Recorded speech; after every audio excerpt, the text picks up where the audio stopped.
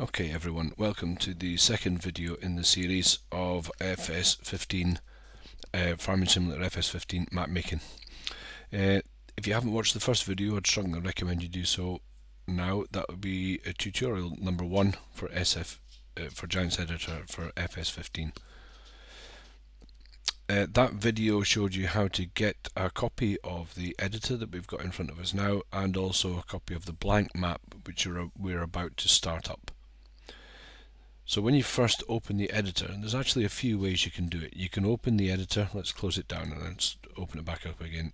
From your wherever you've downloaded it to, you can double click on the editor to open it, and then go to File, Open, and then go to the map folder that you're working on, that you've got your map saved under. Mine is My New Map, and then Map, and that's in the Documents, My Games, Farming Simulator 2015, Mods, My New Map, and that's the i3D file. That is the main file that you need to open. So select it and then open, or double click on it, and it will open up the map.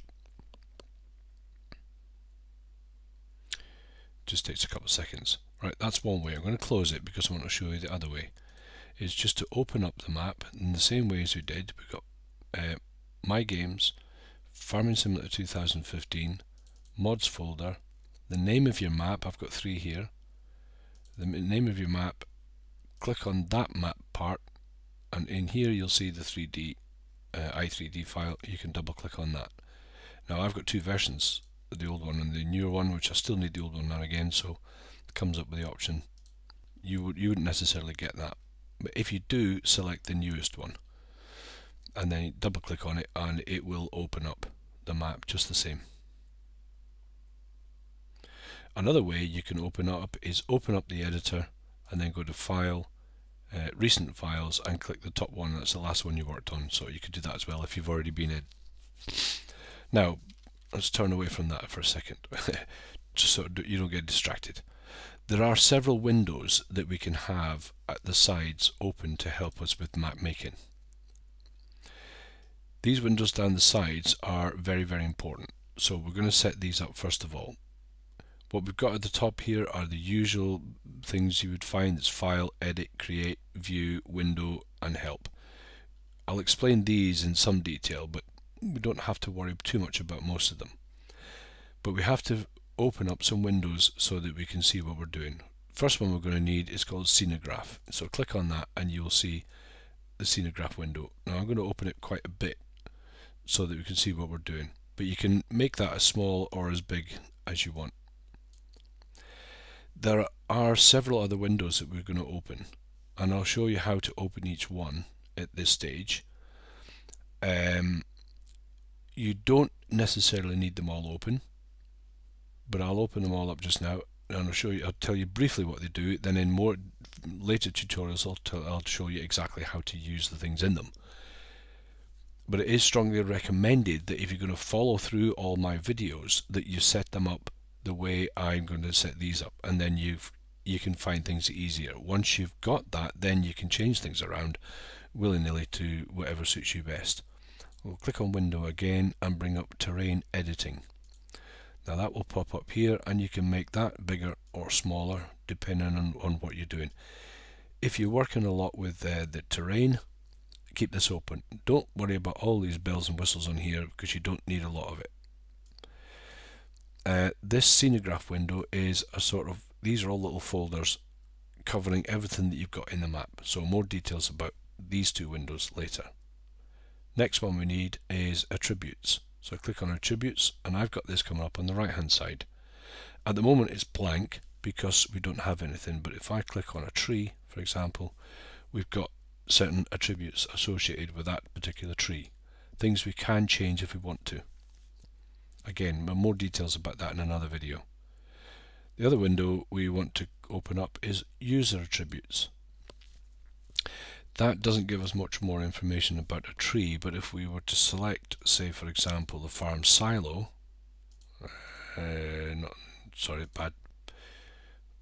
storage barn, and that's a bad example as well. There you go, potato heap. which is just the moving potato heap in the storage barn.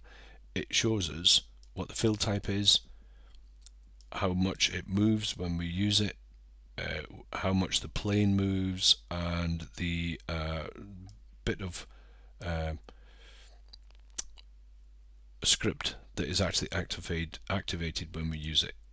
Now, that's only a small amount on here, but in some of them there's a lot more information.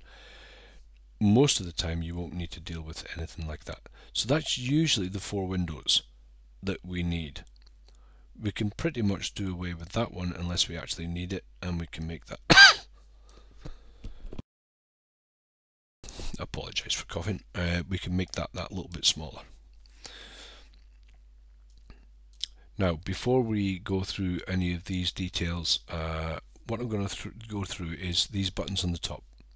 If we wanted to make a new i3D file, we'd click this one, which we don't tend to do for map making. That's more for modders, I think, because you can't really make a blank map from just nothing. We can use that to open an i3D. Instead of going there and open, we can actually click on that one. Open i3D in text editor, not recommended. There is a better way of doing it than that. Reload the i3D file. You can, if you want to refresh it, you can do that.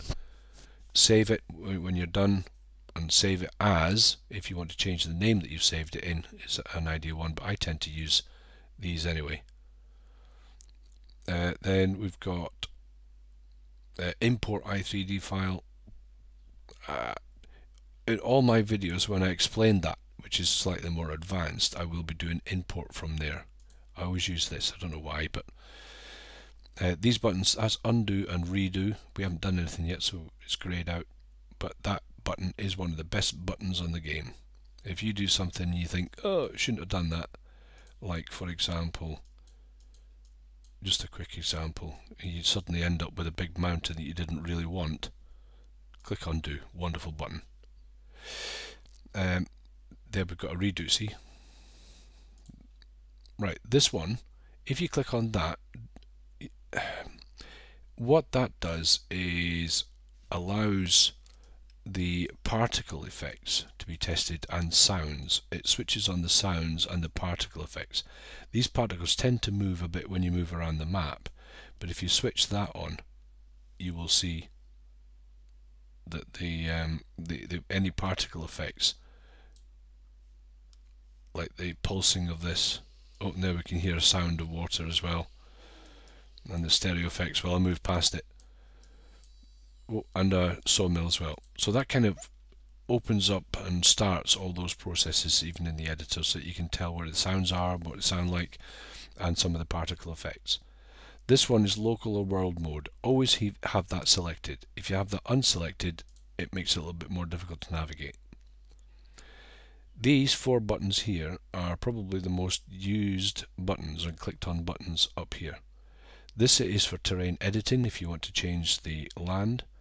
That one is for painting down, this is all grass at the moment, but if you wanted to paint down a dirt texture or asphalt texture, you would use that one. This one is for painting the terrain meshes, like the cow mesh, chicken mesh and sheep mesh. Don't be tempted to just select that and paint. There's a lot more to it than that. This one is for painting down field textures and crops. Okay, so these 4 buttons here are quite important, and I'll be showing you how to use these in the next video. These ones here, reload all textures, reload textures, I don't tend to use them much. This one opens the script editor. Unless you're a scripter, you're probably not going to want that. These I don't think I've ever used them, to be honest. Okay, now moving around the map, you can move your view left and right, and you can move your view up and down. How you do that is by holding down the left Alt key constantly, pressing down and holding the left mouse button, and that gives you that option, so it's sort of moving your head around. If you keep the left Alt key down and use your middle mouse button, you can go up and down and left and right, so you can sort of pan around on a horizontal plane. holding down left Alt and using your right hand mouse button allows you to zoom in and out. So with a combination of those, you can zoom in and out exactly where you want to be on the map. Like that spline there, which is in the middle of nowhere. You can zoom in by using the right hand mouse button, move it slightly to the left using the middle mouse button, and then zoom in again, and you can get really close to like that little node there, which is actually difficult to see because it's on a water background. But so that's the idea of that. Now you're probably thinking, I'm moving around a lot quicker than you are. Right down here, the bottom right hand corner of the screen, you've got nav speed. Mine is set to 64, which that's what I'm used to. It is rather fast. Using your keyboard number pad, you can change that. If I change that right down to say 5, you'll notice now that my movements around the map, zooming in and out and moving up and down with the middle mouse button, are a lot slower. So I'll put that back up to around about, well, let's go even more. Let's go 120. You will see now that moving around the map is far quicker and zooming in and out is far quicker. So really, you need to set that to whatever you're comfortable with. I have mine on around about 64, and that's what I'm used to. That's the speed that I move around when I'm editing.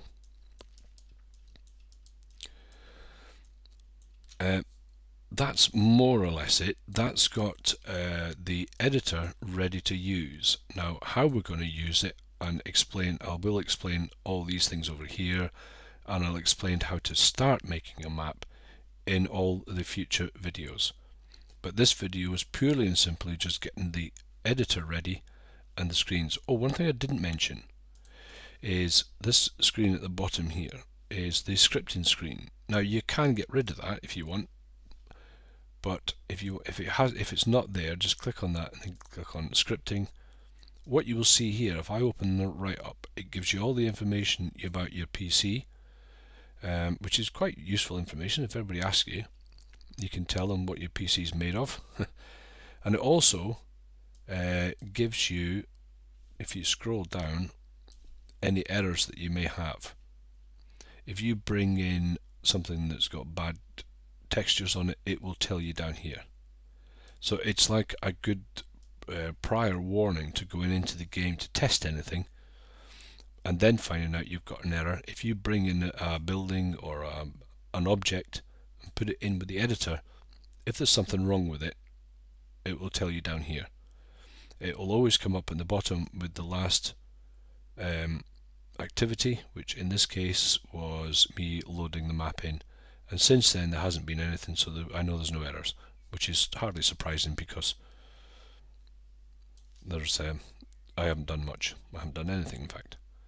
So that's just a very quick video to get the layout ready for map making. There is a little bit more to it, some more specialist features like these, but these are kind of specialist. At the moment you don't really need them. We'll talk about them as we go through the next videos. So thank you for watching. If you've skipped video number 1, I would suggest that you have a quick look at that, because that would tell you how to get this editor downloaded and this map as well. Okay, thanks for watching. The next video will show you the basics of starting to put things down on your new map. Okay, thank you for watching.